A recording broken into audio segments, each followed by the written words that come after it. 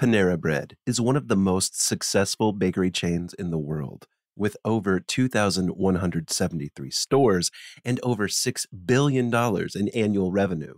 But what's the secret to Panera's success? In this video, we'll get into the heart of Panera's kitchen secrets, uncovering the science, precision, and pure passion that goes into every loaf.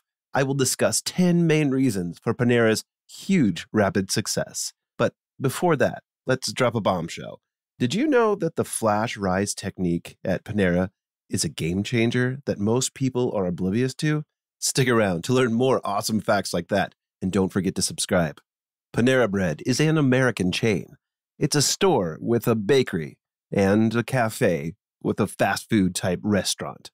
And it operates as St. Louis Bread Company in the greater St. Louis area. It offers various pastries and baked goods, such as bagels, brownies, cookies, croissants, muffins, and scones. People say it is a popular destination for all ages and an excellent place for a quick meal and a cup of coffee, or a place to relax and meet up with friends. It has become a go-to destination in merely a few decades. But was it that easy? Hell no. So before getting into what makes it so successful, let's get down to the origins of this fast food chain, the history. Back in 1987, a duo named Ken and Linda Rosenthal had a wild idea in Kirkwood, Missouri. The St. Louis Bread Company was born.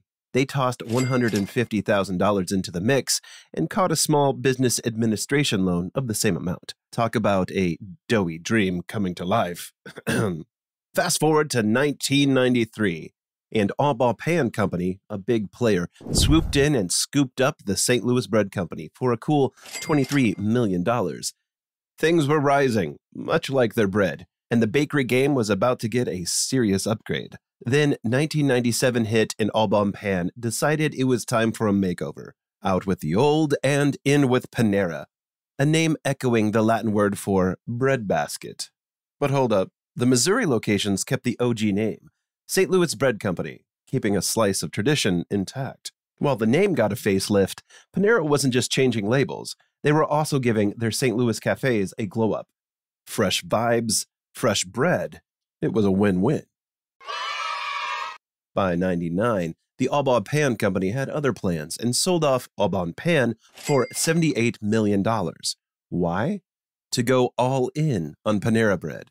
Of course, it was a strategic move that set the stage for what was about to unfold.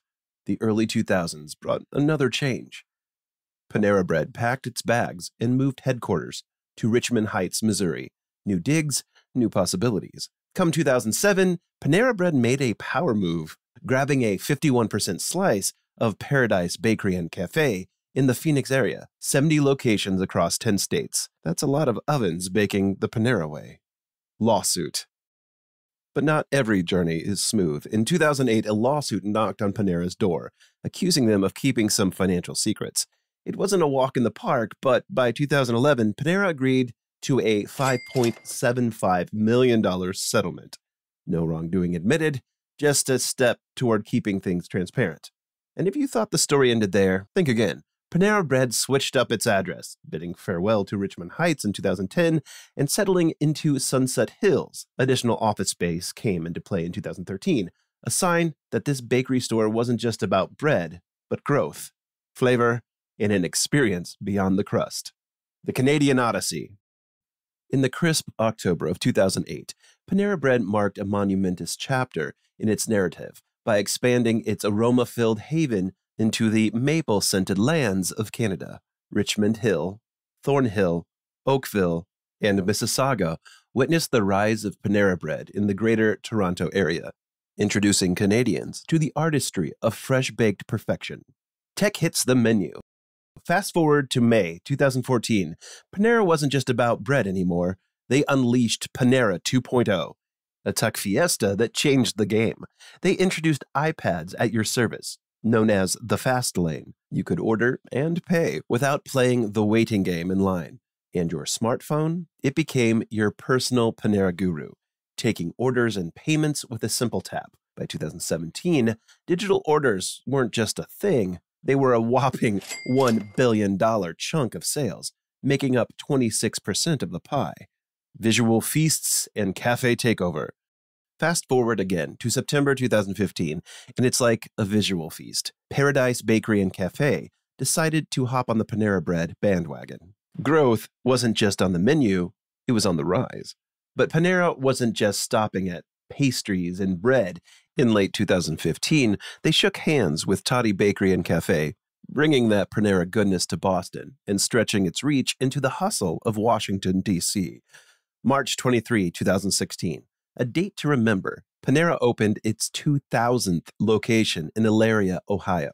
That wasn't the only thing rising. Panera declared its menu free of artificial stuff in 2017, keeping it fresh and natural.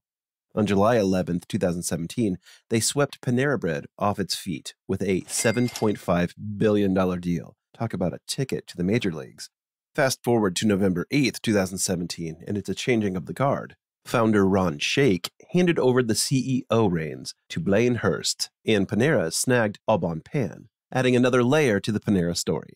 January 2018, through a curveball, Panera let go of Toddy Bakery and Cafe, handing it over to Act 3 Holdings, LLC, owned by none other than the founder, Ron Shaich. Also, they dived into the consulting game, helping restaurants ditch artificial ingredients. Tech glitches and AI highs. April 2nd, 2018, wasn't a highlight reel. The Panera Bread website goofed up, leaking customer records. They fixed it, and the show went on.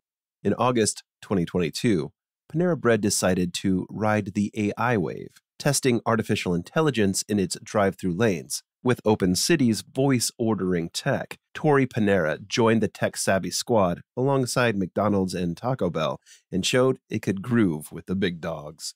From ovens to your door. Panera wasn't just about the in-store magic. They wanted to bring the feast to your doorstep. In May 2018, they rolled out delivery services, reaching 897 cities in 43 states. That move didn't satisfy hunger. It created a whopping 13,000 jobs. Fast forward to October 28, 2020, and Panera decided to spice up their menu. Pizza entered, adding more flavor to your dinner choices. On August 25th, 2021, Panera decided to merge with Caribou Coffee and Einstein Brothers Bagels, creating a powerhouse trio, Panera Brands. It was like the culmination of all those fresh-baked dreams turning into a brand that's not just about bread, but crafting experiences that linger beyond the taste buds. It seems to be a smooth-sailing journey that leads Panera to success, but there are many seemingly minimal reasons for its success that many don't know about. So let's discover them individually. The last one will surprise you. 10 solid reasons for Panera Bread's flash rise. Number 10. The niche magic. Panera's success isn't a complicated recipe. It's grounded in a straightforward strategy. Lawrence Rabiniak, a Wharton management professor, sums it up. Panera carved its niche by positioning itself as a fast food haven that serves not only tasty, but healthy and affordable options. In a world where 2/3 of the United States battle obesity, Panera emerged as a wholesome alternative to the land of greasy burgers and hefty burritos. Beyond the menu, Panera carefully curates a warm and inviting atmosphere, transforming it into a symbol of comfort and a gathering spot for friends and families. Number 9. The visionary roots. The real success started when Ron Shaich, the head of Au Bon Pain, acquired the St. Louis Bread Company, renamed it Panera, Latin for time of bread, and it was all about his vision and mission. Ron wasn't just in it for the dough. He was on a mission to flip the fast food script. In a world where giants were slinging self-service gas for the human body, Ron shouted, "Enough!" Panera became the answer. A hub of specialty artisan bread, free from the shackles of chemicals and preservatives. And guess what? By the time the financial storm hit, Panera wasn't just standing tall, it was growing, with earnings per share soaring by over 50%. Number 8. Easy access. Panera is convenient to access. There are more than 2,000 Panera Bread locations in the United States and Canada, so there will likely be a Panera near you. It makes it easy to grab a quick meal or a snack, or sit down for a more leisurely dining experience.